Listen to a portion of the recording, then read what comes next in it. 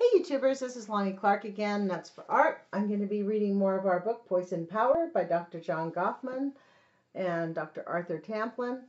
The subtitle is The Case Against Nuclear Power Plants. And, there was a message I wanted to say, but shoot, I keep cussing, and I'm just going to read the book. And then maybe after I've read, I'll be able to spew out what it is I have to say about how we're treated as people who are concerned about public health.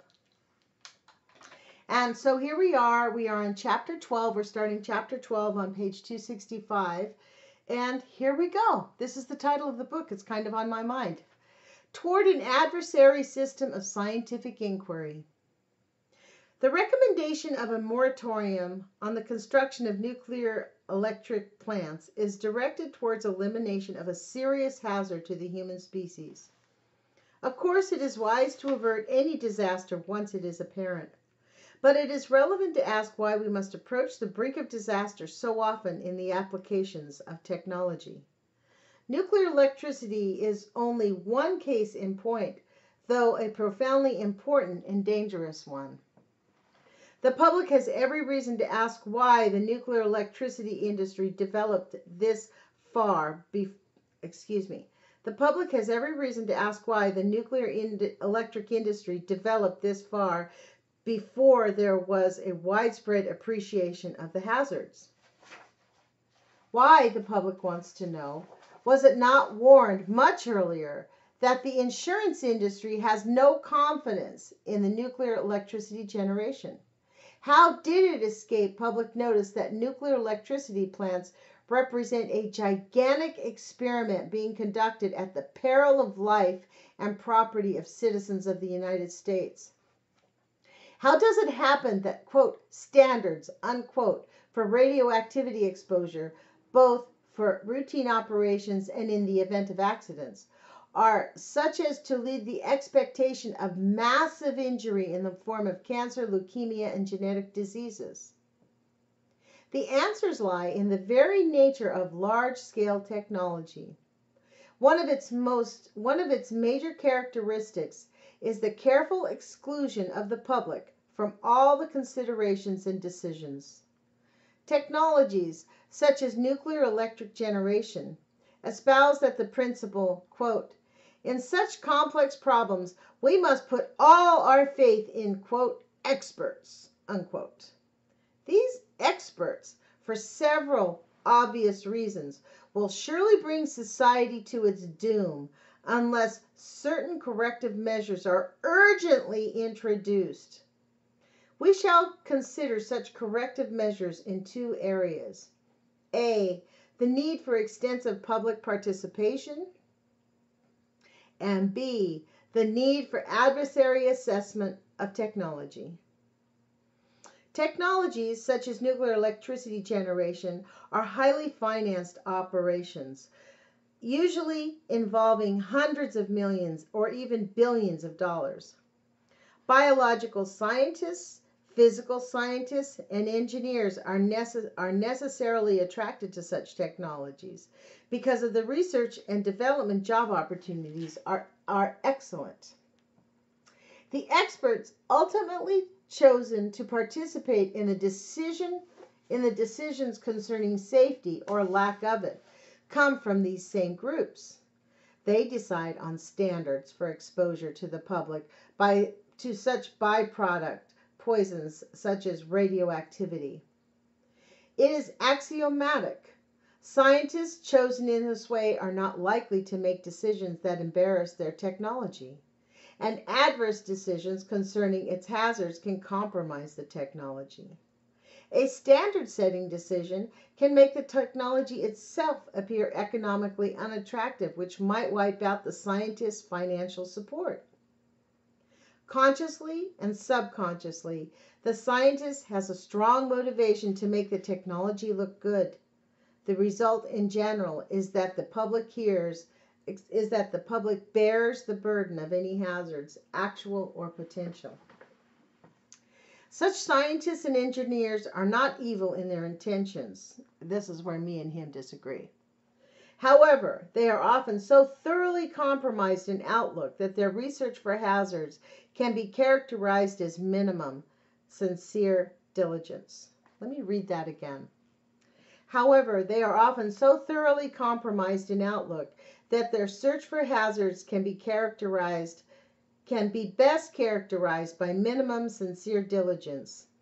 At every step in their deliberations, where they must choose, the choice is that which minimizes the hazard estimates. Precisely the opposite choice should be the case if public health and safety were truly of paramount concern. Public health and safety. One product of such scientific deliberations is the concept of an allowable or tolerable or permissible dose of a poison such as radioactivity. Never has anyone proved that any dose of radioactive poison is safe. Yet bodies of scientific experts, duly appointed to standard-setting boards and committees, under the auspicious title of radiation protection, such committees proceed to ordain how much radioactive poison the public must accept in order to allow the, quote, orderly development of the technology, atomic or other, unquote. In the course of their deliberations, these committees repeatedly recite the benefits of the new technology and state that society can ill afford to forego them. Next, they estimate the hazards, with all uncertainties weighted for the technology, not the public health, stating all the time that they are proceeding cautiously and conservatively. As an early constructive step, the public could insist upon the abolition of all standard-setting bodies. Major decisions concerning exposure of the public to poisons such as radioactivity or other poisonous technological byproducts belong in the public forum. Such decisions, often dealing with effects upon the heredity of the human species, are what we choose to call decisions for all men for all time. A very broad representation of society as a whole must assume active participation in such decisions. How could such a broad segment of society make sound decisions concerning the exposure to a poison such as radioactivity? There are several prerequisites. 1. The abolition of experts and standard setters as decision makers. 2. Honest presentations of the hazards of byproduct poisons. 3. Honest presentations of the benefits of proposed technologies, including serious consideration of alternative methods of achieving the benefits. 4. Open forum debate, followed by decision either by public vote or vote of public representatives. 5. Preservation of the option to reverse decisions. New information concerning hazards and benefits must always be anticipated. Society must preserve the option to change its choice of technology in the light of new evidence. 6. Recognition of the principle that the appropriate permissible dose of man-made poison is 0.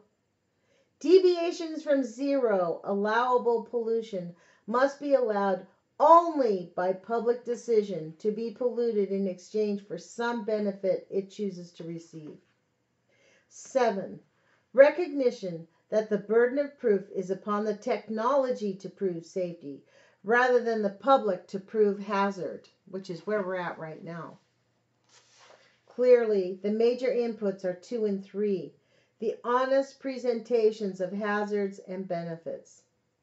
It is to be expected that enthusiastic supporters of the technology will be abundant, simply because dollars are associated with the technology. These proponents will describe the benefits glowingly.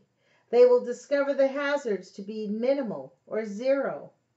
Further, they will find alternatives to their technology to be non-existent or hopelessly difficult. This all describes the nuclear electricity industry perfectly. It is what we can expect for just about any hazardous technology. And this can hardly be described as the kind of balanced presentation required for an open forum decision making by the public or its representatives. The obvious requirement is an assessment of the benefits and hazards by competent scientists and engineers who do not derive their income and support from the technological entrepreneurs, private or governmental. What is needed, therefore, is an adversary system of technology's evaluation. Such adversaries must provide the information the technological proponents might fail to provide. The public may be surprised to realize that this essential adversary evaluation of technology is totally lacking in our society. Exactly right. Just why that guy John Ruiz from Oregon State University got a check from Barack Obama the first year out of college for $10 million to start building little nuclear power plants, which, of course, they tell us are not going to hurt us. I'm not going to cuss. Shoving those words back in there. Okay, let's get back to the book. The heavy hand of economic and job reprisal is so well appreciated by scientists and engineers that few actually involved in the technology will speak out against it.